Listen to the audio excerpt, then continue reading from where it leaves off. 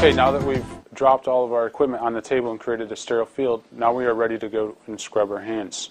The first thing we need to do before we scrub is put on all of our personal protective equipment. The first thing Scott's going to put on is his lead apron. This apron provides a protective barrier between yourself and the x-rays that you're going to be exposed to in the lab. If you notice on this particular lead, there's a lead barrier in the front, but if Scott will turn around, there's no protection in the back. So you're going to want to make sure you keep this lead barrier between yourself and the x-ray tube at all times. Also, you're going to want to wear some safety goggles. These particular safety glasses have a lead barrier in them to protect your eyes from the x-rays. Also, you're going to need something called a thyroid collar. The thyroid collar, you put around your neck, and that protects your thyroid from any x-ray exposure. Scott will put his mask on before he goes to scrub, and then he will be ready to wash his hands. Also, if you choose to do so, you can wear protective shoe covers if needed. Now we're going to go ahead and demonstrate how to do a surgical scrub. First thing we want to do before we do a surgical scrub is we want to check and make sure we have all of our personal protective equipment on. Scott has his lead apron on, his thyroid collar, his glasses, his mask, and his hat. He also has a piece of jewelry on that needs to come off. Once Scott takes his jewelry off, he'll be ready to scrub. The first thing Scott's going to need to do is get his hands wet at the sink. Once he gets his hands wet, he can go ahead and grab a scrub sponge and open it up. Inside here, the contents are going to consist of a scrub sponge and a fingernail cleaner. That fingernail cleaner can be used if you have dirty gunk underneath your fingernails and you need to scrape it out.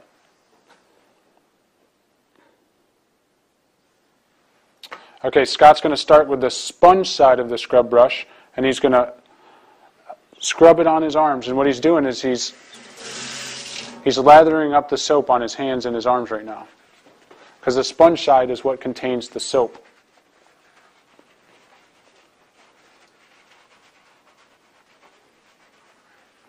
Once he gets a good lather, he's going to go ahead and flip the sponge over and use the scrub brush side, and he's going to start scrubbing his hands. Now Scott's going to need to imagine that his hand is like a box and it has 4 planes, the top being one plane, the bottom being another plane, and the sides both being an individual plane.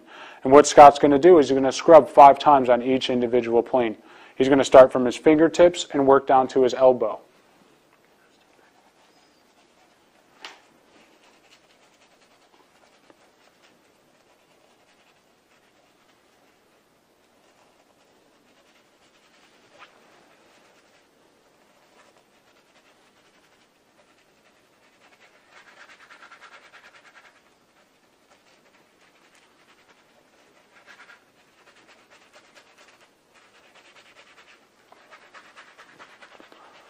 The reason Scott is scrubbing from his fingertips to his elbow is because as he's scrubbing down, he's moving microbes that were at his fingertips, which needs to be the most sterile portion of his hands, down closer to his elbow. And then once he finishes one side, he's going to go ahead and do the same thing on the other side.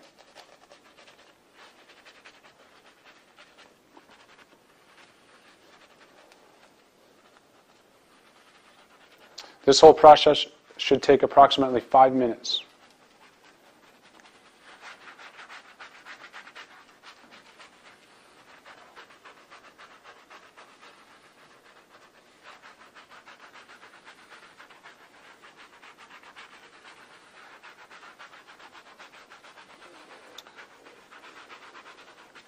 Okay, now that Scott has completed scrubbing his hands, he's going to waste the sponge, and now he's going to go ahead and rinse. When he rinses, he's going to want to make sure he rinses from fingertips to elbows. He's going to kind of swoop his arms up underneath the water.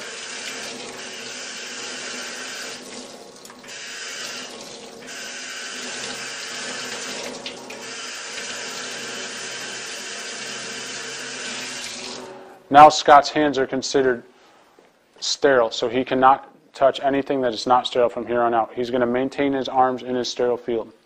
Now that Scott has finished scrubbing, we're going to go ahead and show you how to get your gloves and gown on. Notice Scott has his arms up when he came into the room. The reason he's doing this is because his actual sterile field is only between his waist and below his neck. Basically any part of the body that you can see yourself.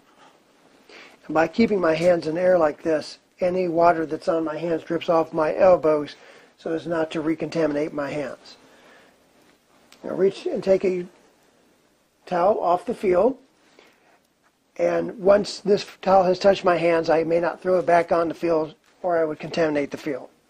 And I'll dry my hands one at a time with each side of the towel so as to not cross-contaminate my hands.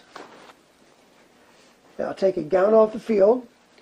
The gown is folded in such a way that it is inside out so that the parts that will touch my body and will not be sterile anyway are the parts that I am grabbing. I proceed to put my hands inside the sleeves, taking care not to extend my fingers beyond the cuffs of the gown. Now Scott's not going to be able to tie his own gown because his backside is not sterile. So he's going to need a non-sterile member of the cath lab to tie it up. This is usually done by the circulator.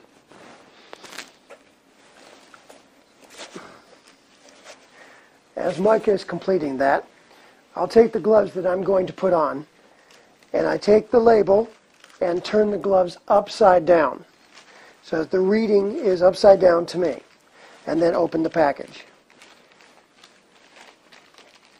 I place them upside down because of the technique that I'm going to use, which is called closed glove technique. As I go to put the gloves on, I reach my opposite hand over to the glove and pick it up. So, for my right hand, I'm reaching over to the left hand, what would be the left hand glove in front of me. You'll notice that the manufacturer wraps the glove so that the cuff is flipped up. And this is the thumb portion right here. So, when I begin to put the gloves on, I'm going to take my thumb, put it in the region of the thumb of the glove, slip my thumb underneath the cuff, then turn the glove over and flip the cuff up over the end of the glove, making sure to maintain my fingers inside the gown of the glove.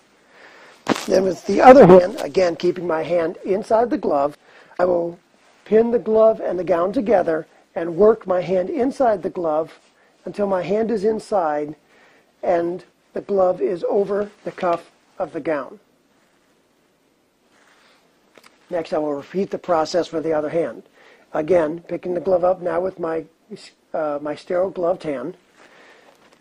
Thumb underneath the cuff at the point of the other thumb, the thumb on the glove, flipping it over, glove and gown together, and you pull your hand through until your hands are inside the gloves completely. Okay? We are now ready to arrange the table and the sterile products on the table in a manner that will be efficient for doing the procedure. I can put my towels up here, and you notice I came in from this side. Is also the side that the doctor will come in when he's scrubbed for the procedure. So I'm going to place the things that he's going to need over here in reverse order that he's going to need them. He will glove last, so I'm going to put his gloves on here, this time with the label, with the writing the right way up, because we were going to gown him differently than I gowned myself. Then the gown and one of the towels, because he will come in and, of course, dry his hands, don the glove, and then I will assist him in putting on his gloves. And then I can feel free to arrange the rest of the field in a manner which will be efficient for me to do the rest of the study. And Mike, or a circulator person in the room, will assist you by putting the fluids on the field.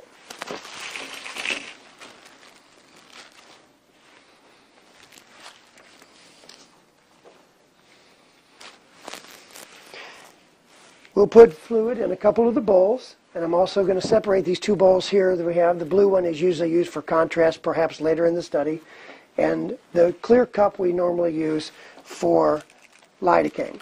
So it's important when you're dumping fluids to maintain at least 6 inches from the table. That can be a little tricky when you're doing your lidocaine. You also want to try to stay as far away from the table as possible and try not to get over top of the table as much as possible. Once Mike has put the lidocaine in my clear cup, I will label it with a lidocaine sticker so that there's no confusing this with any of the other fluids on the field. Now I'm going to go ahead and dump the rest of the fluids. This is what he's going to use to flush his catheters and everything else. He can also use it at a later time to wipe his wires and to clean his hands. We're going to separate it. That will end up being a dirty bowl, and this is going to end up being a clean bowl. And all the saline in here will be free of blood. The next step will be to demonstrate the flushing of the devices for the field.